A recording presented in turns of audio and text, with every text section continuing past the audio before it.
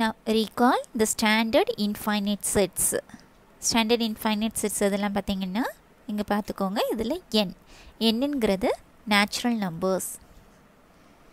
என்னங்கிறது natural numbers. That is natural number எதுலேருந்து start ஆகும்?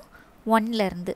So 1, 2, 3, 4, etc. Infinite set எதில் முடியுங்கிறதே தெரியாது. So this is infinite set n. Next whole number. Whole number எதுலேருந்து start ஆகும்? இதில் 6th ஸ்டாண்டர்ட்லேயே பார்த்துருப்போம், 6th 5thலேயே பார்த்தது தான். ஸோ ஹோல் நம்பருங்கிறது எதுலேருந்து ஸ்டார்ட் ஆகும்? 0, 1, 2, 3, 4, etc. This is whole number. Next z. Z denotes the integers. Integersனா என்ன? இந்த whole numbers போக நெகட்டிவ் நம்பர்ஸும் சேரும். So etc. Infinite set. So etc. சும்மா எடுத்துப்போம். That is -4, -3, -2, -1, -0, -1, -2, -3, -4, etc. Positive numbers, 0, negative numbers எல்லாம் சேர்ந்தது தான் இந்த integers. Positive numbers, 0, negative numbers எல்லாம் சேர்ந்தது integers. Next எடுத்திருக்கிறது q. Qங்கிறது என்னது? Rational number. Rational number is of the form p by q. Rational number set. இது வந்து p by q ஃபார்மில் இருக்கும், such that p and q belongs to z. p and q வந்து z ஓட எலமெண்ட்ஸாக இருக்கும். that is negative நம்பரும் இருக்கலாம், positive நம்பர்ஸும் இருக்கலாம். but q is not equal to 0.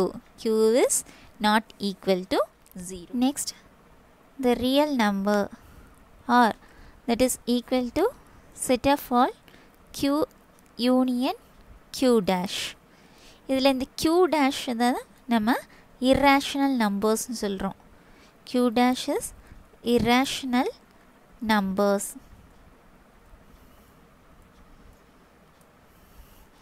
Q dash is the set of irrational numbers which cannot be expressed in the form p by q. Irrational numbers வந்து எந்த numbers எல்லாம் p by q such that p and q belongs to z and q not equal to 0 define பண்ண முடியலையோ அந்த numbers எல்லாம் தான் irrational numbersனு சொல்லுவாங்க. இப்போ இந்த ஃபிகர் பாருங்க, இது r மொத்தமாக எடுத்துக்கிறோம், இது ஃபுல்லாக சேர்ந்தது வந்து r, that is real numbers. இங்கே ஃபஸ்ட்டு ஸ்டார்ட் பண்ணுவோம். நேச்சுரல் நம்பர்ஸ் தெரியும், 1, 2, 3, 4ன்னு ஆரம்பிக்கும். Next whole number. இங்கே பாருங்கள், ஹோல் நம்பருக்குள்ள நேச்சுரல் நம்பர் இன்க்ளூட் ஆயிரும். Whole number 0, 1, 2, 3, 4. So natural நம்பருங்கிறது whole நம்பருக்கு உள்ளே இருக்கும். நெக்ஸ்ட் இன்டிஜர்ஸ் z எடுத்துக்கிட்டோன்னா அதில் negative integers, positive integers and 0 எல்லாமே இருக்குது. ஸோ இந்த 0லேருந்து 1, 2, 3, 4 இது என்னது? Whole number. இந்த ஹோல் நம்பர் எதில் இருக்குது? இந்த இன்டிஜர்ஸில் இருக்குது. Next rational numbers.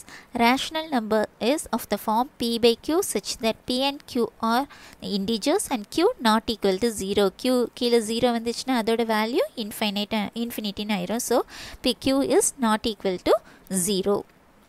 இது q ரேஷ்னல் நம்பர்ஸ். ஸோ ஒவ்வொன்றை விட நேச்சுரல் நம்பரை விட ஹோல் நம்பர் பெருசு, ஹோல் நம்பரை விட இன்டிஜர்ஸை விட ரேஷ்னல் நம்பர்ஸ் பெருசு. இப்போ இது ஃபுல்லாக சேர்ந்தது ரியல் நம்பர்ஸ் சொல்லியிருக்கோம். ரியல் நம்பர்ஸ் தான் ஹெட்.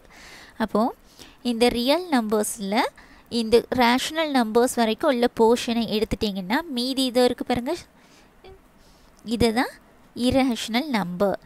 எந்த நம்பர்ஸை p by q equal to எந்த numbers p by q such that p and q belongs to z and q not equal to 0ங்கிற ஃபார்மில் எழுத முடியாதோ அதுதான் irrational numbers சொல்கிறோம்.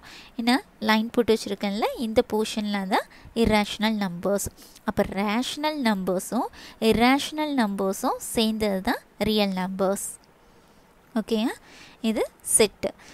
Natural numbers the set of all numbers 1, 2, 3, etc. whole numberங்கிறது set of 0, 1, 2, 3, etc. z is equal to, that is integers. integersங்கிறது negative numbers உண்டு, 0 உண்டு, நான் negative positive integers உண்டு. Next q. q rational number. Rational number is of the form p by q such that p and q belongs to z and q not equal to 0.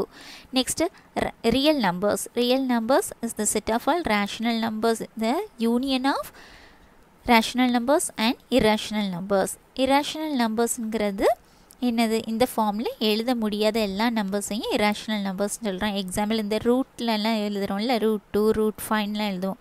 இதெல்லாம் example for irrational numbers. Next, thinking corner. when will a cross b be equal to b cross a? சரி, ஒரு example வச்சு பார்ப்போம். நம்மளாட்டி consider பண்ணிப்போம். let a equal to the set a comma b ன்னு எடுத்துப்போம். and b is equal to the set 1 comma 2 ன்னு எடுத்துக்கலாம். இப்போ a cross b எழுதுகிறோம். a cross b equal to the set of all. a cross b ல first a இருக்கணும், அடுத்தது b இருக்கணும். So a cross b ங்கும்போது a comma set of all ordered per a comma 1 a comma 2. next b comma 1 b comma 2. next b cross a எழுத போகிறோம். So first b எழுதிக்கோங்க. b is the set 1 comma 2 and a is the set a comma b. now b cross a is equal to set of all ordered pairs.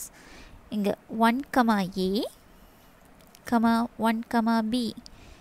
next 2 comma a comma 2 comma b.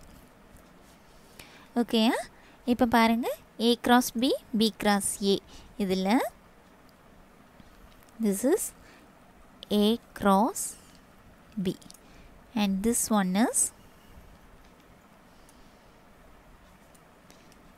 b cross a. இதில் உள்ள எலமெண்ட்ஸை பார்க்குறோம். இங்கே a comma 1 இருக்குது, இங்கே 1 comma a இருக்குது. இல்லை டிஃப்ரெண்ட்டாக இருக்குது இல்லையா? a comma 2 2 comma a மாறி மாறி இருக்கிறதுனால நம்ம இதை சேம்னு சொல்ல முடியாது. கொஸ்டின் என்ன கேட்டிருக்காங்க, எப்போ இந்த ரெண்டும் ஈக்குவலாக இருக்குதுன்னு கேட்டிருக்காங்க. Suppose a equal to a comma b and b equal to a comma b போட்டு பார்ப்போம். that is a cross b equal to a comma a comma b and b comma a b comma b. next b cross a எடுங்க. அதுக்கும் என்ன தான் வரும், same elements இருக்க. இப்போ இங்கே எடுத்துக்கிட்டோம் b cross a போட போகிறோம். that is a comma a comma b b comma a b comma b. that is a comma a comma b b comma a and b comma b. இப்போ a cross b is equal to b cross a. ஒவ்வொரு element, எல்லா எலமெண்ட்ஸுமே எப்படி இருக்குது, ஈக்குவலாக இருக்குது. So இந்த possible way என்ன, ரெண்டு செட்ஸும் ஈக்குவலாக இருந்தால் மட்டும்தான் இந்த a cross bயும் b cross aயும் ஈக்குவலாக இருக்கும். So answer, when will a cross b be equal to b cross a? the set a equal to the set b. answer, if the set a is equal to the set b இருந்துச்சுன்னா, if a equal to b then a cross b is equal to b cross a. இதுக்கு ஒரே answer, ஒரே லைனில் answer என்ன எழுதணும்னா, when will a cross b be equal to b cross a ன்னு கேட்டிருந்தாங்கன்னா, when will a cross b be equal to b cross a ன்னு கேட்டிருந்தாங்கன்னா answer என்னது, if the set a equal to the set b அப்படின்னு இருந்துச்சுன்னா a cross b equal to b cross a. இது நான் just உங்களுக்கு புரிகிறதுக்காக எக்ஸாம்பிளாக சொல்லிக் கொடுத்தேன்.